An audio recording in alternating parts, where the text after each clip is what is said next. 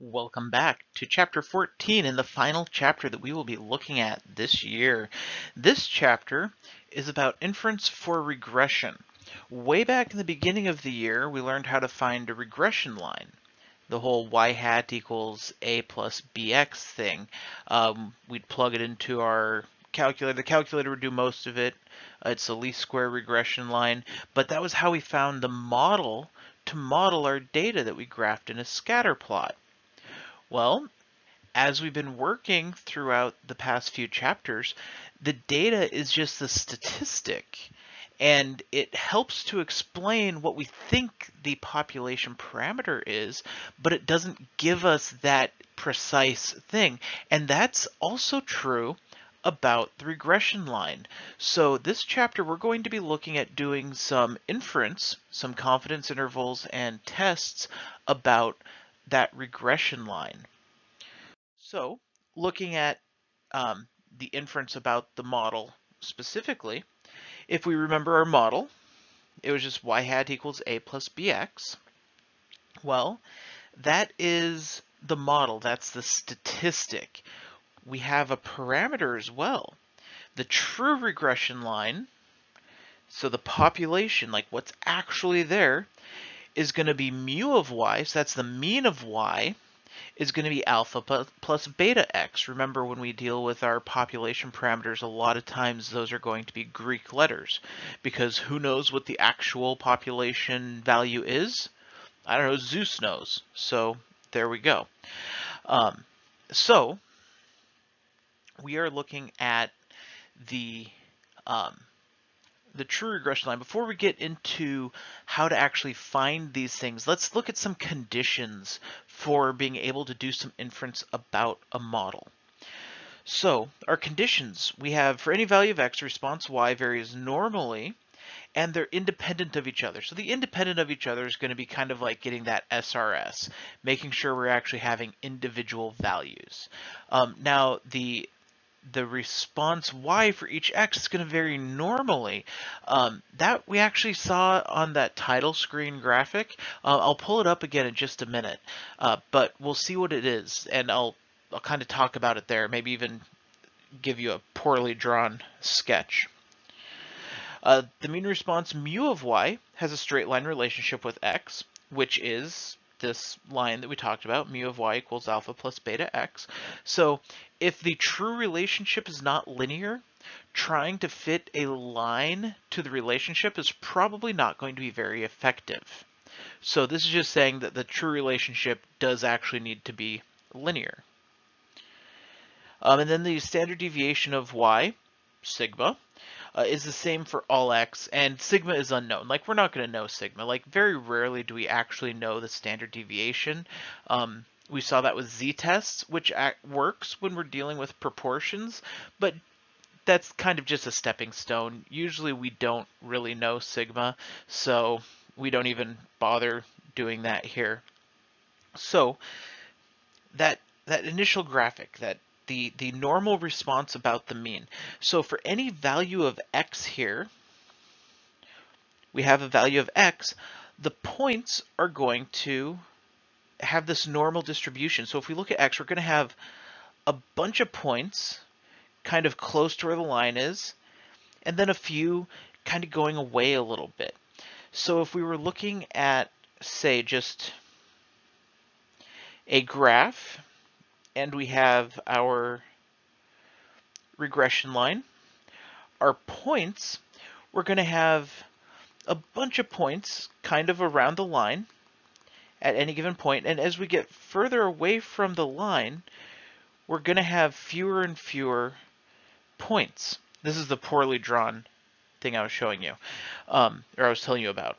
And so then that's what these are showing. So if we get this x value, these points right here associated with this x value, we're going to have a bunch of them kind of close to the line, and then a few of them further and further off as we go. So that's what that condition's talking about. There's another condition, around somewhere that we're going to see where the standard deviation is going to be the same for each value of x. And all that means is that when we have our line, it's going to be, they're all going to be about the same spread out. We're not going to have points where we have, like, they're really close here, and then they start getting further and further away the further we get away from, like, x equals 0. It's going to kind of stay consistent. Now, keeping that in mind, how many data points do you have to get to really, really check that? That's a ton of data points. So this is one of those things where we look at it, and the answer isn't so much that it is this and it meets the condition. The answer is more that it's not clearly deviant from the condition. Like, it's not clearly non-normal, so we'll go ahead and use what it is that we're using. It's going to be the same kind of thing for this, because in order to really check it, you'd have to have a bunch of y values for every x value, and that just generally doesn't happen that much. So we have standard error because we have standard deviation. Well, that's great, except we don't know it. So instead of standard deviation, we're going to use a standard error about the least square line, which is going to go by s, and it's going to be the square root of 1 over n minus 2 times the sum of the residuals squared.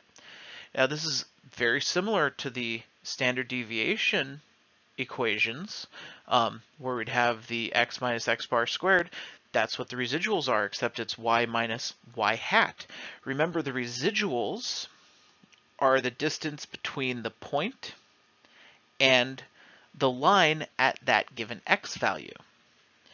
And so that's what this is doing. It takes them all, it squares them, because if you didn't square them and you added them all together, the positive ones and negative ones are going to cancel each other out, and you're going to come up with something that's basically 0 pretty much every time. So we square them to make them all positive. We add them all together, divide by n minus 2. A lot of times it's been n minus 1. Now it's n minus 2. That's going to change our degree of freedom as well, by the way.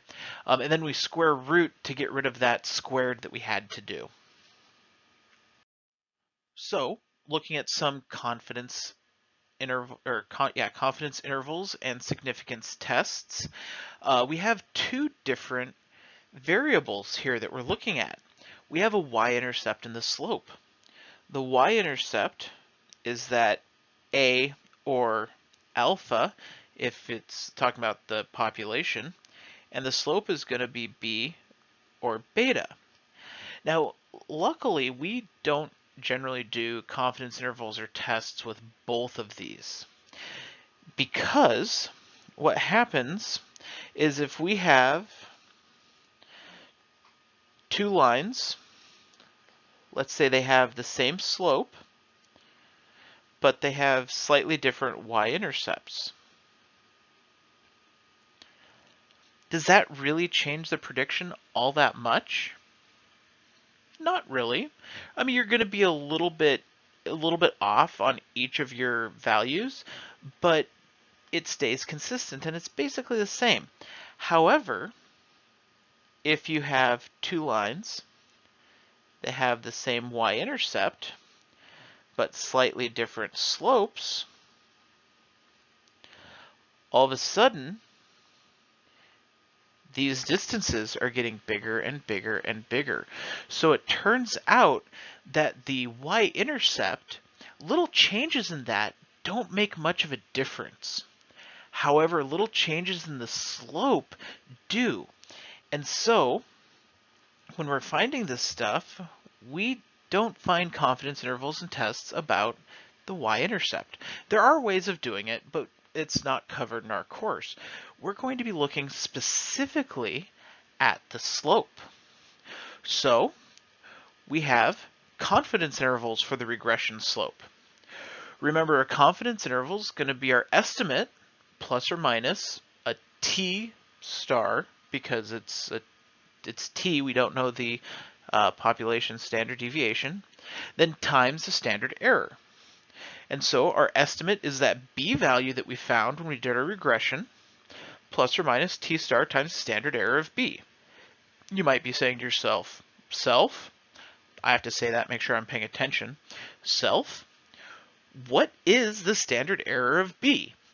I am very glad you asked that question, because the standard error of B is going to be S, the same S we just found, the standard error of mu of y hat, over the square root of the sum of x minus x bar squared. So if you remember the S, that was a big square root of 1 over n minus 2 times the sum of y minus y hat squared. So the standard error of the slope, I didn't have this all put together like this. I knew there was a reason I wanted to. 1 over n minus 2, and then we have sigma y minus y hat squared over sigma x minus x bar squared. We have change of y over change of x. That's the slope. And so it should make sense that the standard error of the slope is going to include slope-like calculations in it. But that's what it is. So that's the confidence interval for the regression slope. It's just B is going to be between those two values. Hopefully those values are close. But those same rules apply. The closer we get the higher we get our confidence, the bigger that interval is going to be. The lower we get our confidence, the smaller the interval is going to be, but our confidence is super low. So it's that game to try and get a good confidence with a small interval. And generally speaking, even with these, we use a 95% confidence interval most of the time. Again, that's just kind of standard procedure. We have hypothesis tests as well. For our hypothesis test for a slope, it's really just the test of no linear relationship. Does our data have a linear relationship, or does it not have a linear relationship? And so that's the test that we use. The null hypothesis is beta equals 0. Remember, the hypotheses are always using the population parameters, so we use beta, not B. We know what B is, but B is based off of our sample. We're trying to say something about the population. So null hypothesis, beta equals 0. That would be no linear relationship.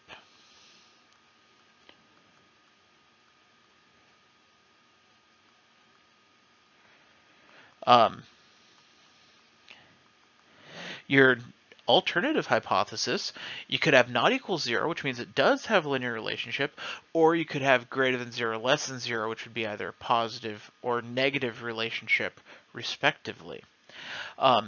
So how do we find these?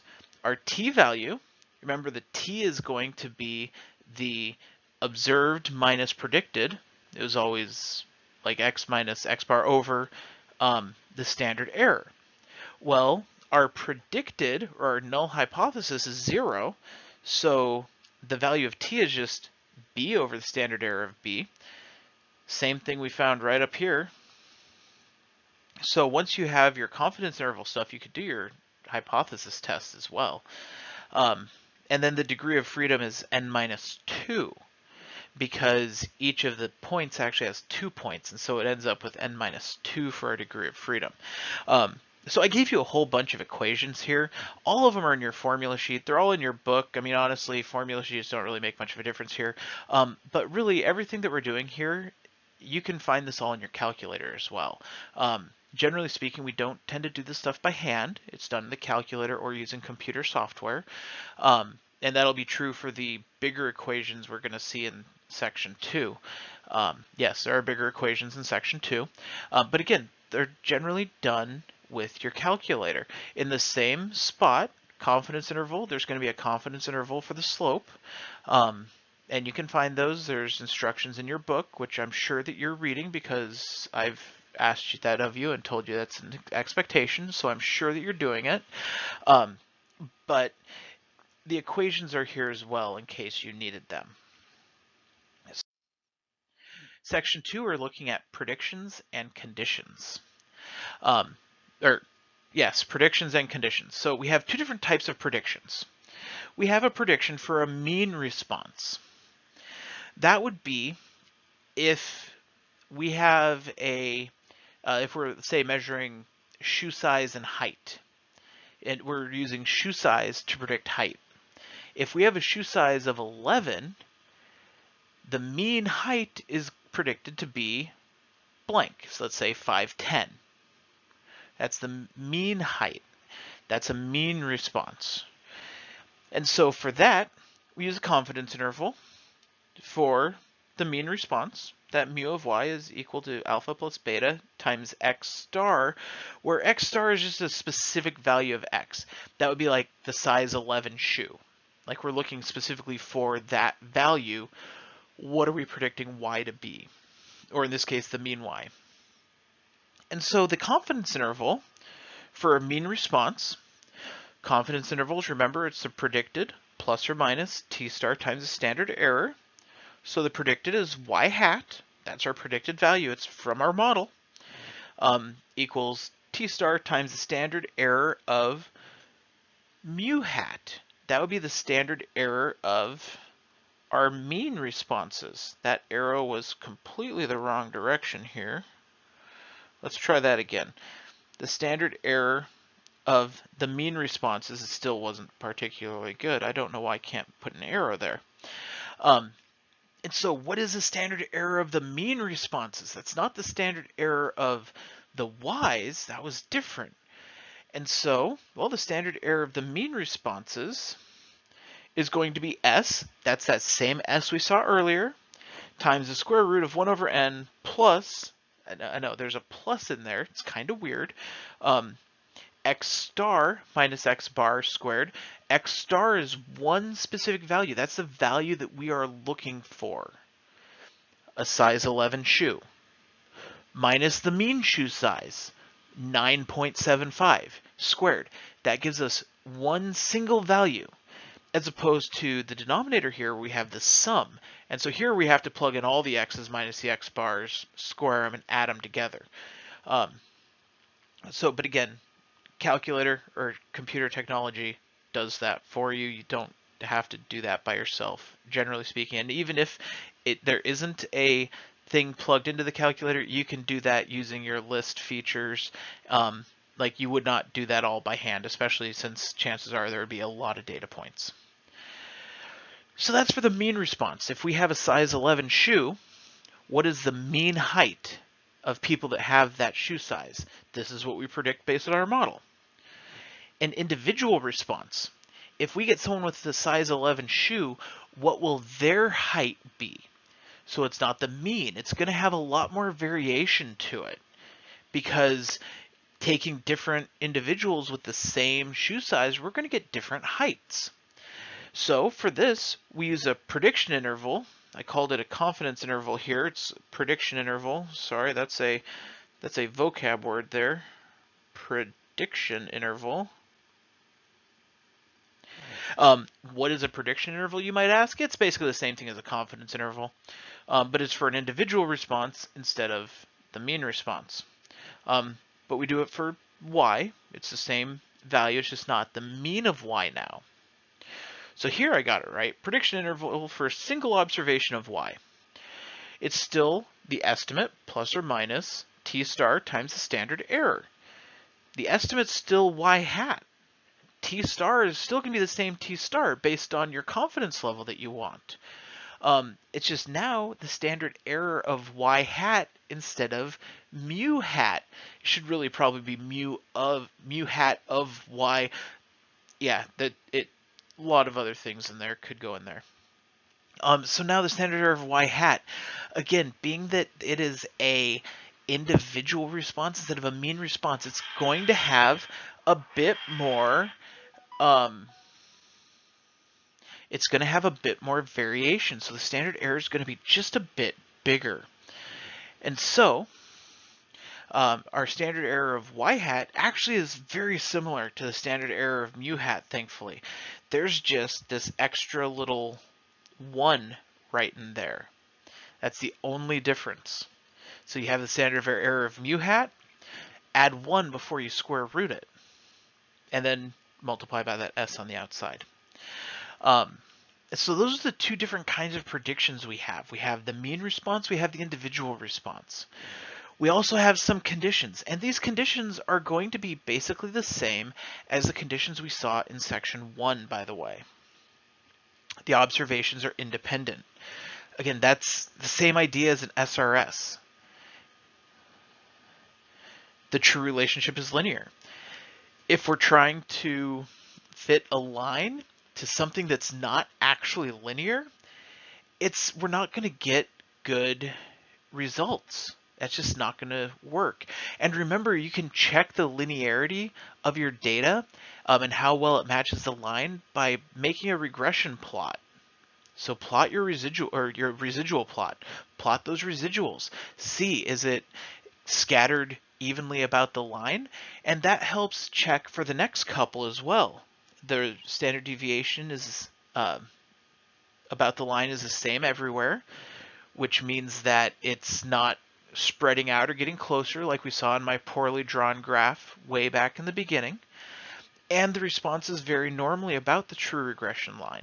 So those are things that you can look at and see a bit better on a residual plot than you can by just looking at the regular graph with the line going through it. Are most of the values clustered around the residual line and getting sparser and sparser as you get away from the line? That's what you're looking at there.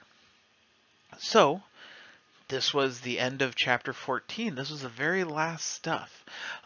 We will be having a chapter 13, 14 test coming up at the end of the week. And other than that, though, read your book, keep working problems, keep asking questions, and as always, happy mathing.